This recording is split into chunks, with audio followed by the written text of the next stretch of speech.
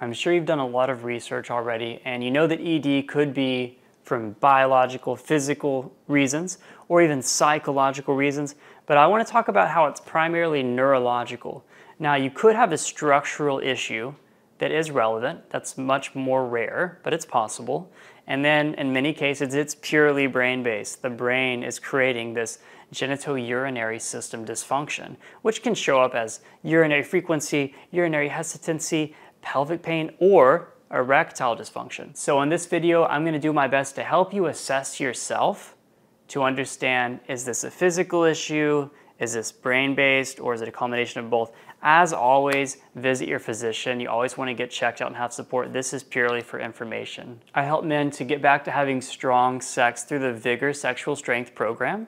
I actually just wanted to give a quick shout out to Daniel because he posted, "Thank you, Michael, for the section about the emotional release. I'm ready and inspired to do the work. As men, we are often not encouraged to dive in and explore the roots of our issues."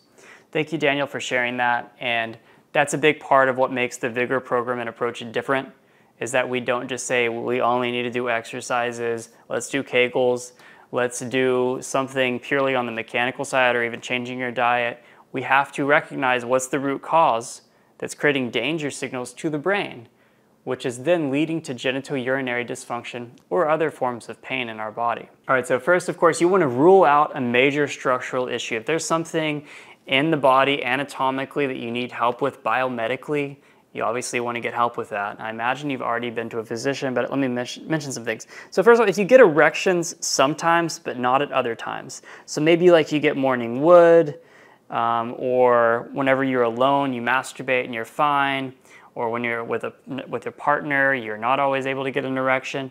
That inconsistency shows you that it's mind-body related versus purely a structural issue that's never allowing you to have an erection.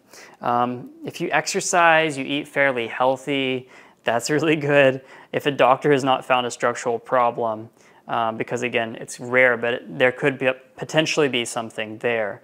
So if you've done those things and you're like, yeah, I'm fine, you've ruled out a structural issue and your physical body's fine. All right, so we ruled out a major structural issue. Now it's time to rule in mind-body syndrome, also known as TMS. Is dysfunction worse with stress and anxiety? Personality traits and tendencies that lead to mind-body syndrome type symptoms. Being a perfectionist, hyper-responsible, trouble expressing emotions, avoiding confrontation, worrying, putting a lot of pressure on yourself, being self-critical. These are all tendencies that are related to mind-body syndrome that can create an internal tension that leads to a dysfunction. Again, this is happening at the level of the brain. That can lead to pain or dysfunction from anything that's being governed by the autonomic nervous system. That dysfunction could show up in the genitourinary system, which is clearly what we're talking about today as ED or urinary issues. It could show up in the GI tract as digestive issues, bloating, challenges like that. Circulatory system. These things are happening below the level of conscious thought. Mind-body syndrome is just a term that's referencing how pain or dysfunction is created in the brain and it manifests in the body. What's happening is the brain is receiving danger signals.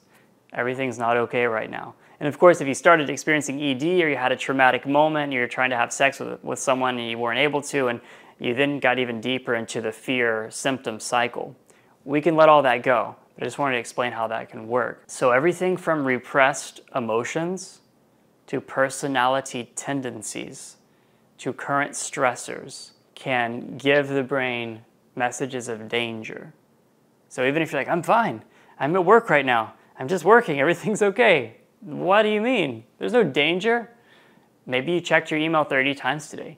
Maybe you looked at social media looked at your ex on social media. Maybe you're worrying about something that's coming up in the future.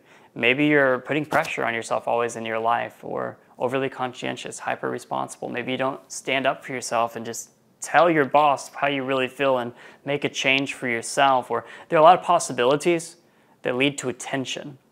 That tension, of course, does physiologically create dysfunction.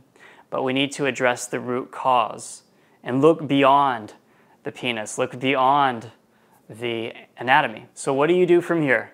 You want to give your brain messages of safety. This can start with the next time you experience a symptom such as your erection not being as hard as you want. You're like, my body's fine. Everything's okay. I still love you. I love you no matter what. This self-love, this self-compassion absolutely changes your physiology and is necessary.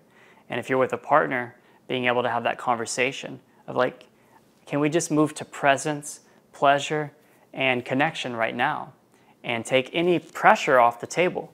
Let's just be. And then you do other deep work, emotional release work, looking at who you've been, looking at what you're holding inside, looking at how you're living your life. You start to make those shifts and your body starts to go back to its natural state, which is having hard erections and being able to perform sexually. I'd love to support you on this path in the Vigor Sexual Strength program. We do have training exercises that help you to move the sexual energy.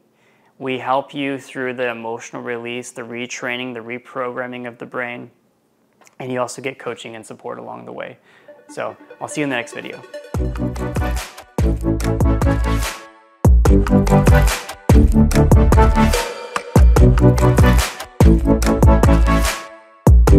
Thank you.